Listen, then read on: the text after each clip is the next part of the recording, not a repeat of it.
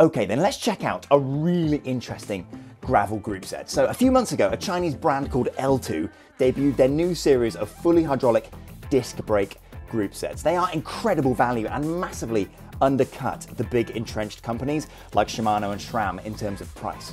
Now, I'm currently using their RX 2x12 road version of the group set on this bike here that I built up a few weeks ago. The braking is fantastic and it performs really well out on the road, but yeah, there were one or two issues during the install. Can you hear that rattling? Now, L-TWOO also released a gravel-specific 1x12 version of this group set that I'm going to get installed today on this bike here, actually. Now, the group set itself looks fantastic and again offers fully hydraulic disc braking alongside some nice gravel features for an almost unbeatable price right now. So what's it like? Will it have the same issues as the road version of this group set? And how will it perform on some gravel tracks with this frankly massive cassette here? My name, as always, is Luke. Welcome to Trace Velo.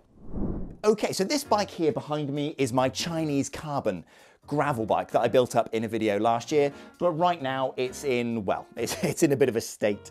To be honest with you, it doesn't actually work. So when I first built this up, I used the Sensar SRX Pro group set to kind of keep the costs down a bit. It had one or two small issues, but overall I really enjoyed using it. But then about a month ago, I completely ruined this bike because I tried to install the ultra budget L-TWOO GR9 gravel group set here. So it's 70 quid for the rear derailleur and both of these shifters. So incredible value, but well, essentially it was a disaster. The shifting is dreadful. But yeah, so far these brakes are no bueno. I have to put so much force through the shift paddle here. So this bike as it sits here is completely out of action. So I'm gonna pull the existing group set off the bike, get rid of the conduct braking system and replace it all with the new GRT gravel group set from L-TWOO. And while we're at it, I've also got a really interesting choice for the cassette and the 12-speed chain for this bike as well. So let's get cracking, but before we do, today's sponsor is Siroko. They make some wicked cycle clothing and I wear their stuff nearly every day of my life actually. So yeah, more about them later on. Okay, so this is the new 1x12 GRT gravel group set from L-TWOO. In the box, you get both shifters, a rear derailleur, both hydraulic brake calipers, and a bunch of parts to mount those calipers and fit the brake hoses. You might also notice the packaging has changed slightly. The road version that I bought myself from AliExpress came with some nice foam packaging. This version, which was actually sent to me for free by L-TWOO, uses cardboard, does a great job protecting the group set, and it's also recyclable, which is always cool. Now, the shifters are nearly identical to the RX road version. They use the same carbon brake levers, but a small change. The shifter paddle is plastic here rather than carbon, presumably to make it a little more robust out on some bumpy trails. The calipers are also a flat mount variety, come with a ceramic and copper compound for the brake pads, and look identical to the set that I just installed on my road bike. The rear derailleur will take up to a 50-tooth cassette, which is exactly what I'll be putting on actually, so we'll test that very shortly. The rear derailleur cage is also carbon on both sides to save a bit of weight, and the nylon pulley wheels have a narrow wide configuration like some chain rings to help the chain grip and prevent chain drops and stuff like that. There's also a clutch type mechanism here, and after taking it apart, I'm pretty sure it's a friction type clutch, which I learned from the comments section of another video of mine actually, so I definitely can't take credit for that knowledge, but does seem to be similar in design to some of the Shimano derailleurs and will definitely help with chain slap, so always good to have it.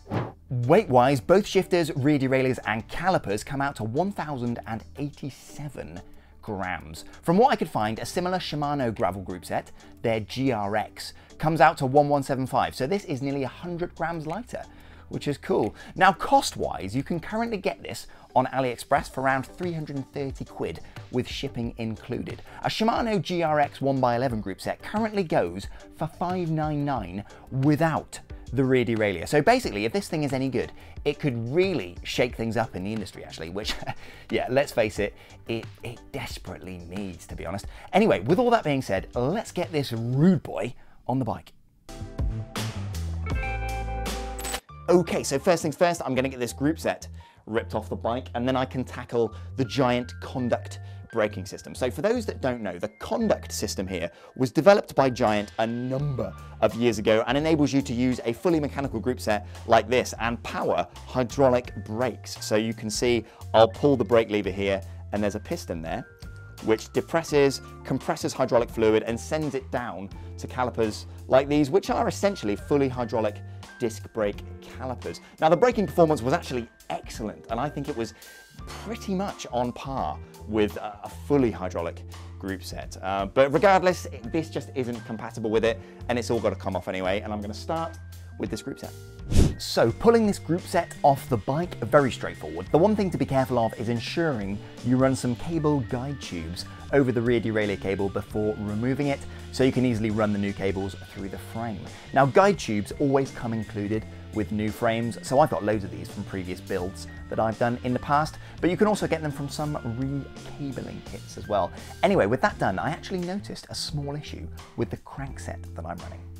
Okay, so I've just pulled this Cenex GR2 crankset off the bike here because the bearings seemed a little bit crunchy, and as I suspected, this bearing on this side is, yeah, it really needs a service, so hopefully I can save it. But you can see there's a green rubber gasket which is designed to keep the water out, but if you look inside the bottom bracket shell, can you see that water in there? And if I show you the axle here, there's also water on the axle. So well, the rubber seals are designed to keep water out, but as a consequence, they've also sealed water inside it as well, because I haven't taken this bike out for a number of weeks now and it's still nice and wet in there. So a bit of a design flaw, I suppose, but I'm not sure if there's any way around it, to be honest with you, because you can seal it to keep the water out, but it also seals it in. Anyway, regardless, I'm going to pull this bottom bracket off, see if I can service this bearing.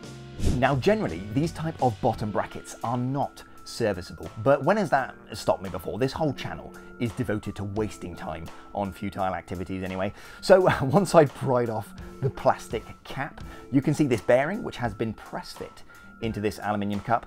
It's covered in rust, so I can access one side of it, so peeled off the bearing seal and gave it a really good rinsing with isopropyl alcohol.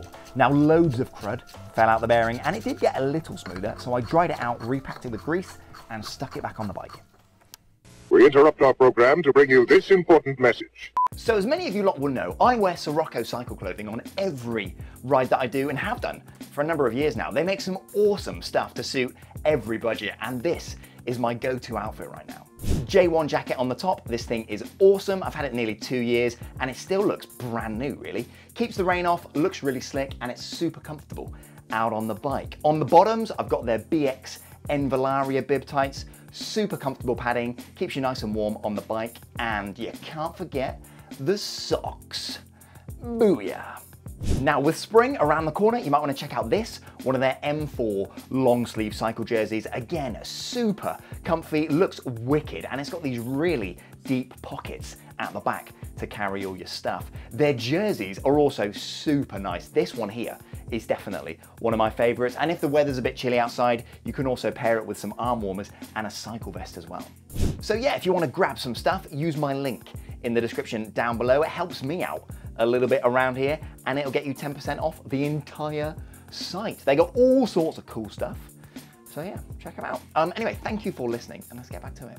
Okay, so the group set is completely off the bike, that's all good, and you might also see I've put the bottom bracket and the crank on after I kind of tried to refurbish the bearings. But have a listen, I'll get my mic a bit closer without smacking myself in the face. Hopefully that's coming across.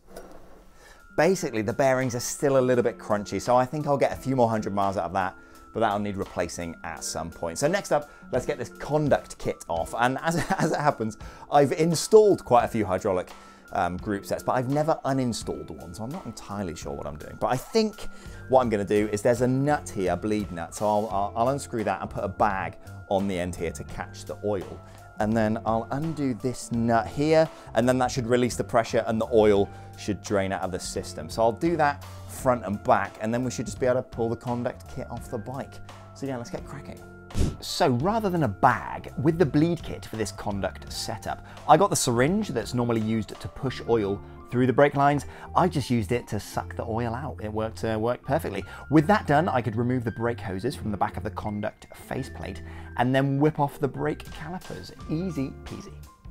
Okay, so the group set is completely drained of oil and I've removed both brake calipers from the bike. But in the same way as the rear derailleur cable, before I pull the rear brake hose back through this internally routed frame, I need to make sure that I can basically replumb the new L-TWOO kit through. So what I've done is I've grabbed my cabling kit here that I bought a number of months ago, and it has come in so useful over the last few builds. And what I can do is I can actually thread it into the back of the brake hose there. So when it gets pulled through the frame, it leaves this cable there ready to kind of pull the new brake hose back through. So yeah, it's pretty much good to go. So I can just remove this conduct kit off the front and the bike is ready to receive the new L-TWOO group set. So let's get cracking.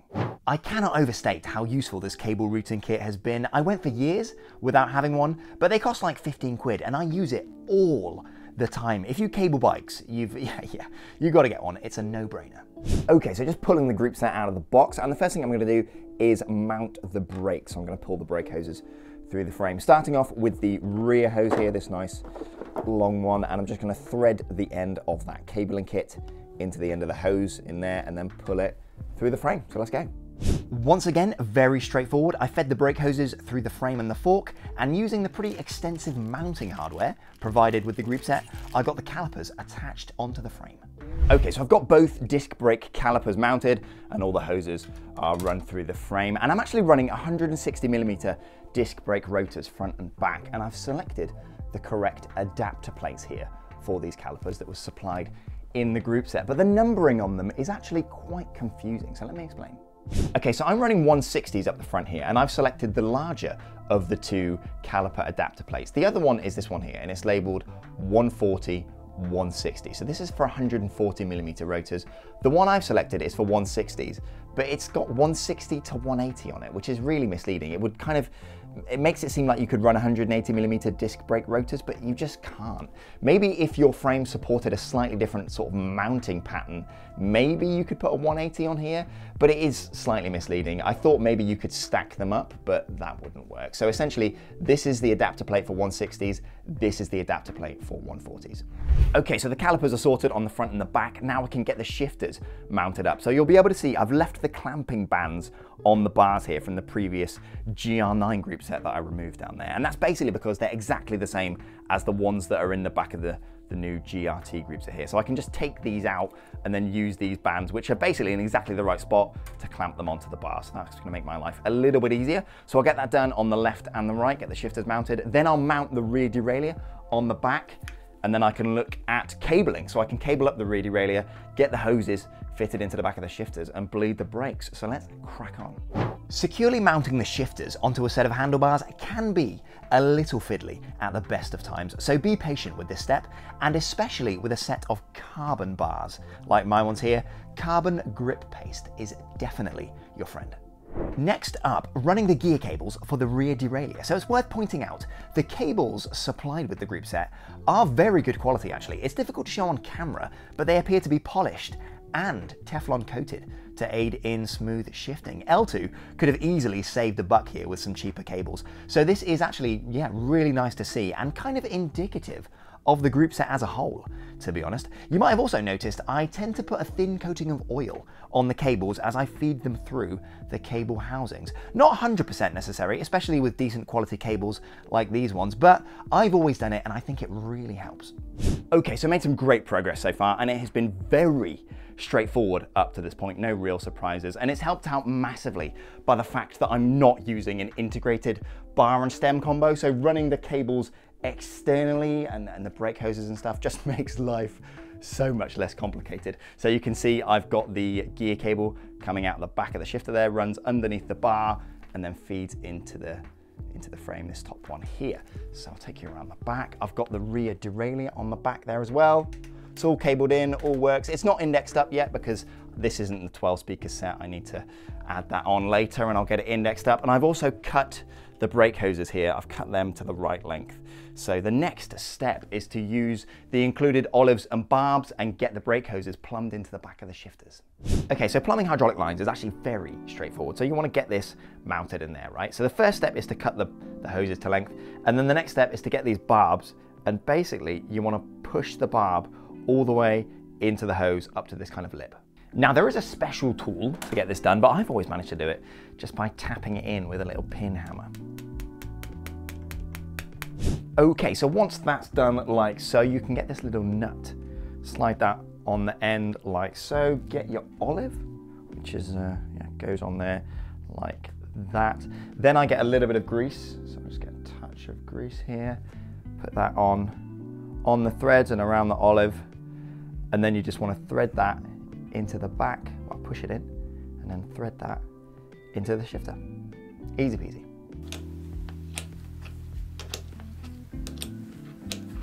Okay, so the group set is on the bike, good to go. The next step is to bleed it. Now, I'm not an expert, so I'm not gonna kind of go through how it's done. What I'll do is I'll link the video that I'm gonna follow from L-TWOO in the video description to show how to do it. Basically, all you're gonna need is a decent bleed kit and some Shimano mineral oil, and you'll be good to go. So I'm gonna get this bled right now.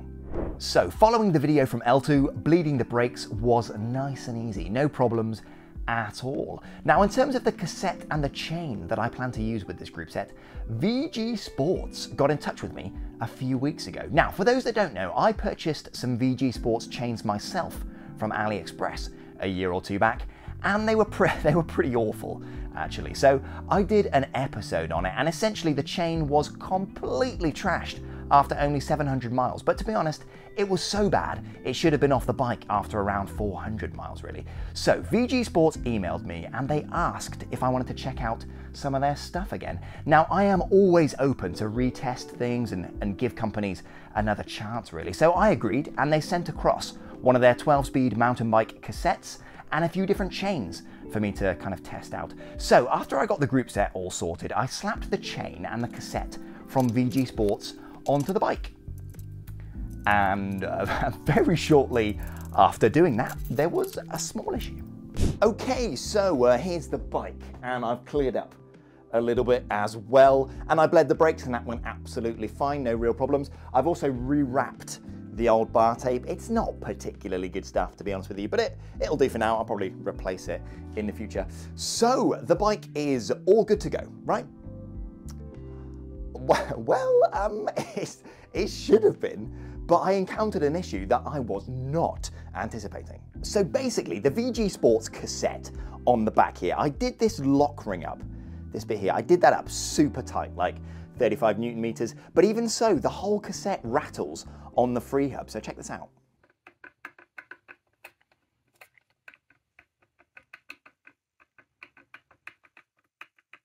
So there's clearly an issue with this cassette. It doesn't mount properly on this free hub, and I've tried it on a couple of other free hubs as well, and it's the same. And I've contacted VG Sports about the issue, so I'll see what they come back with. But I was kind of expecting this to be the start of like a redemption arc for VG Sports, but I don't think it's going to go that way, unfortunately. And as desperate as I am to kind of delve into this issue and start pulling this cassette apart and measuring things, I don't want to derail this whole video about the group set. But needless to say, I'm pretty sure there are some issues with the manufacturing tolerances on this thing.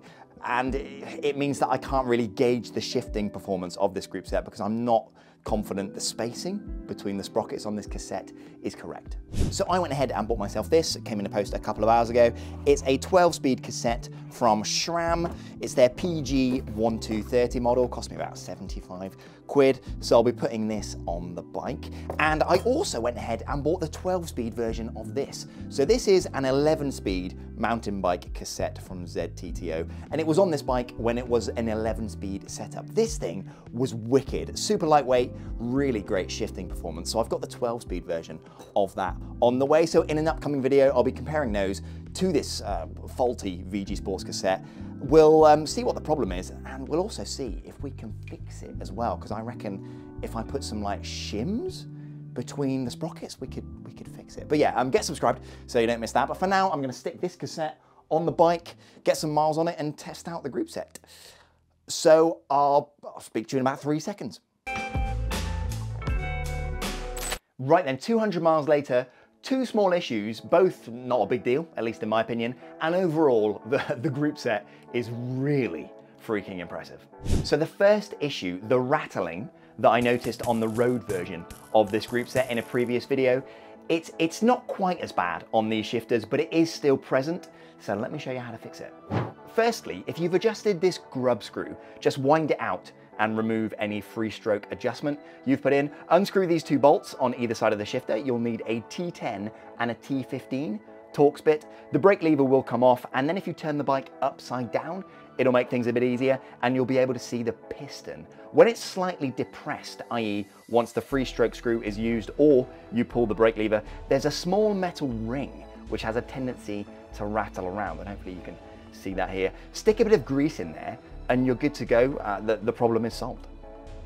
Also, while we're on the topic, the second small issue here, free stroke adjustment and brake lever reach. So from my understanding, you can't change the brake lever reach with these shifters, i.e. this distance here between the brake lever and the handlebar, that can't actually be changed. It stays this distance basically, but that's different from free stroke adjustment.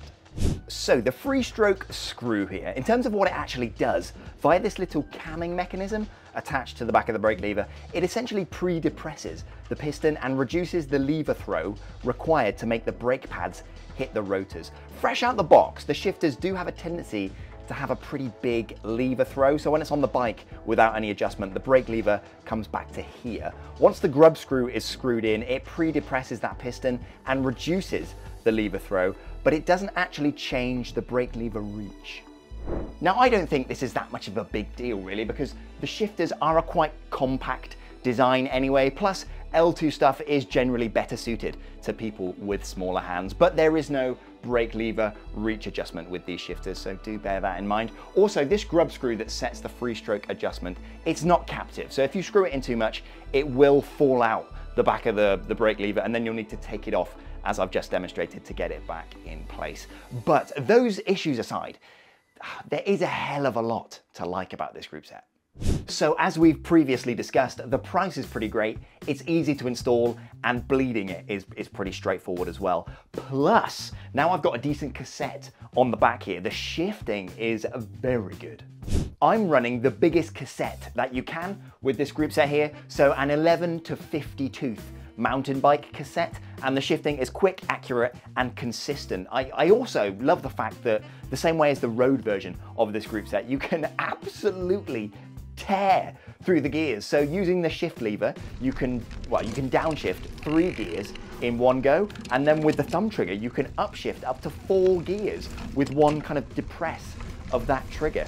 Yeah, comes in really handy actually when you're navigating stop-start traffic with a 1/5 drivetrain like this one. The overall braking performance is top tier, easily up there with the best group sets that I've ever ridden really. And the stock brake pads that come with this group set are really good as well. I think they're a ceramic and copper variety, great stopping power in wet and dry. Plus when they wear out, you can replace them with your generic Shimano brake pads. So even their L-TWOO pads with the Ice Tech fins, they fit perfectly in these calipers. The chain stabilizer on the rear derailleur is also great. Very few chain slaps, even when bunny hopping off curbs and over bumps and stuff. Plus, changing gear while traversing rougher terrain, not a problem. And the drivetrain as a whole is also very quiet, which I wasn't anticipating. Normally, with these more budget-oriented gravel options, they tend to rattle around when you're hitting kind of rougher terrain, but not this one. It's nice and quiet, actually. So overall, I am very, very impressed with this group set. In my experience, a gravel group set that performs well on road and off, it's a difficult balance to nail, actually, especially at this price point, but L2 have freaking nailed it. Anyway, quick PSA for you, actually. So I've got quite a lot of scammers in my comments section recently. So what they tend to do is they'll set up a YouTube account, use my profile picture, and then call themselves Nicegram or Telegram Trace Velo, something like that, and they'll respond to comments saying, congratulations, you've won a prize, and they'll ask for your details. I respect the hustle, but that's not me. It ain't me. So don't respond to those people. I try and delete those comments as soon as I see them, but often I'll miss them for a day or two. But yeah, avoid those. That is a scam. And another thing, this crankset here, I used this on the previous build video that I did. It was literally the video before this one actually, and I've already taken them off the bike. So they were super flexy under load and creaked like nobody's business. Plus, loads of people in the comment section said that they'd had a set of these break on them. So they're the ones with, can you see that there? They've got kind of hollow crank arms there. They've hollowed them out to save weight. They're seemingly super dangerous. So I'm gonna do a bit of a warning, a PSA video about these cranks because they seem to have quite an interesting backstory. So if you've got any pictures of these breaking, send them to my email in the video description down below. I will be forever in your debt. And lastly, shout out to Peter, AKA P1, in the comment section. We were chatting over email. Turns out that he came off his bike a few weeks back and hit the curb with his face. So yeah, really sorry to hear that, dude. That sounds pretty painful. So I hope you feel better soon. Shout out.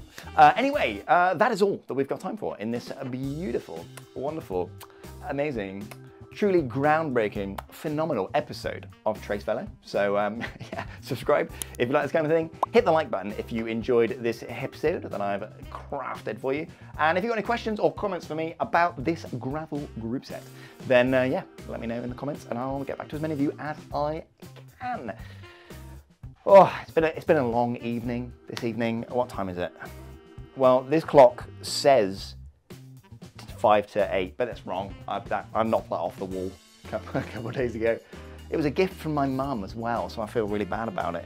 But it's busted, and the time now is 9:30, and I haven't eaten yet. So I'm gonna go and reheat some chili con carne. So yeah, anyway, that's all we've got time for. See you in the next one. Ciao!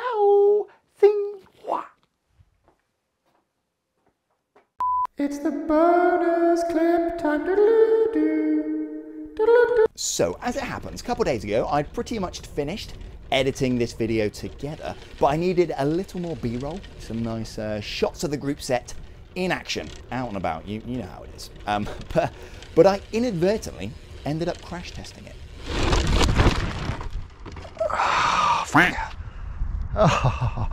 Oh, that's not nice. Oh, holy shit. Oh, me. Oh, jeez. That's not very pleasant, is it? Shit. Oh, check that shit out. Fucking smashed that like nobody's business. Ah, bullshit.